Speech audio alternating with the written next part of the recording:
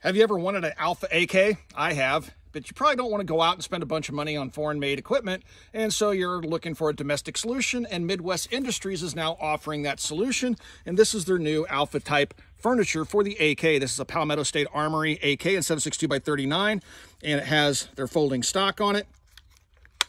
It folds to the side. It's adjustable cheek riser. You can adjust the butt plate position. Has a top cover that hinges open, and that's part of this rail system out here. Very, very cool. This stuff is available through Primary Arms. I do have a Wolverine Dead Air can on the end of it. But yeah, this is a great option for those of you wanting to build an Alpha type AK and don't want to spend a bunch of money on foreign equipment.